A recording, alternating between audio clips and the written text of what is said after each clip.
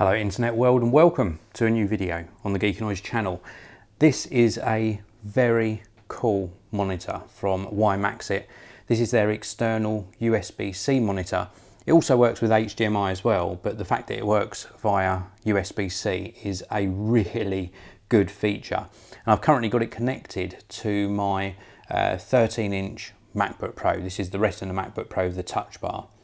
Now you can obviously see the size difference in the monitors. This is slightly bigger at just over 15 inches and it's a really good display, ultra thin. I'll give you a closer look at the profile of it in a short while, but I just wanted to show you the actual display quality.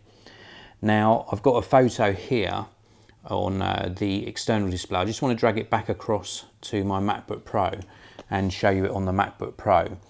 Nice contrast, nice details, really nice colours. And I think the internal display on the MacBook Pro, as we probably all agree, is a very, very good display. If I drag it across to the WIMAXIT, I'm really impressed. Really nice colours again, really good detail. This is a full HD panel, 1920 by 1080, and just a really good tonal quality. Viewing angles are pretty good as well, not fantastic, but pretty good. And the whole experience I've had with this is really very impressive. Use case scenarios, of course, in a setup like this, I've got an extended display. You could also use this for gaming. This will work with the likes of the Nintendo Switch, for example, as an external display, which would be awesome. Imagine if you're traveling, you want to put this in your hotel room on the sort of dressing table in the hotel room or on the desk, and have some larger screen gaming while you're relaxing in the evening in the hotel room. Very, very cool indeed. So I'm just really impressed with the actual display quality. Now we have got a row of buttons along the side here. These include a power button, plus and minus. Now the plus and minus obviously do the volume for the internal speakers. We've also got a menu button and an input button. If we push the input button, we can cycle between the USB input and the two HDMI inputs.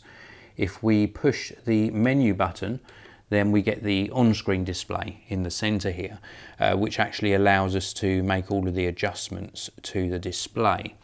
Now we've got the likes of brightness, contrast, black level, eco mode, DCR and sharpness. We can also go down and change the horizontal and vertical position, the clock phase and aspect. And also colour controls as well, which is really nice to see in a monitor like this. We've got colour temperature and individual controls for red, green and blue. We've got the on-screen display options.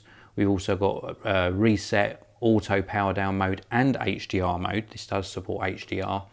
And then we've got some low blue light modes and signal source, FreeSync, etc. So a really nice menu option or set of menu options in there as well, that you can change things very easily and get the display looking how you intend it to look. Now if we look around the monitor in a bit more detail, we have also got on the left hand side a micro USB input, and on the right hand side we've got the two HDMI inputs and USB-C.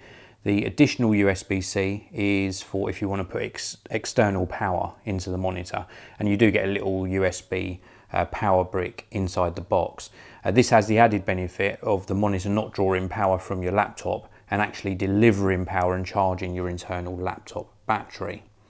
And then when we power this down, if we unplug everything, you'll see just how neat a solution this is. So we can take our cables out and then close this up, and the stand that this was standing up with acts as a cover for the screen to keep everything nice and sort of compact.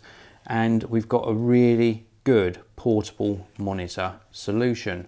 Now something I did forget to mention just very briefly is there is also a headphone output. So if you don't want to use the internal speakers on here, maybe you want to play some sort of private gaming, you can actually plug a pair of headphones into the monitor itself. This is a really great solution for a portable USB-C or HDMI external monitor, very slimline, and it's just a great product. I'll leave links to where you can pick this up for yourself down in the video description. Please do check those out, and I'll see you in another video very soon. Oh, for those of you still watching, don't forget to hit that like button and subscribe. I publish a new tech video pretty much every single day.